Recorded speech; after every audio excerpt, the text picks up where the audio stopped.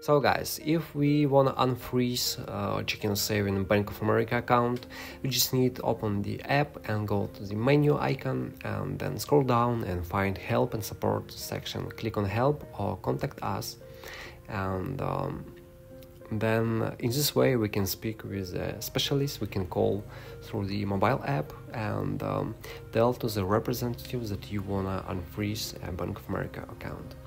So guys, as you see, it's really easy and it's only a few extra steps. If you have some questions about your Bank of America app, feel free, write them in the comments. I really appreciate your attention guys, thanks for watching and see you in the next videos.